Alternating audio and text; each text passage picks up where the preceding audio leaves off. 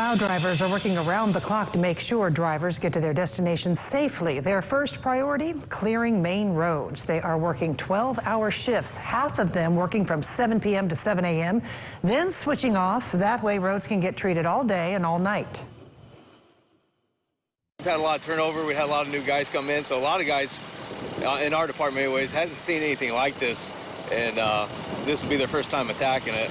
But this storm actually threw a lot at us.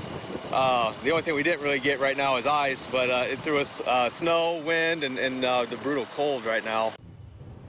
And that's in Illinois. When the snow stops, they can clear roads within a couple of hours. One thing they ask is that drivers just be patient and be careful out there.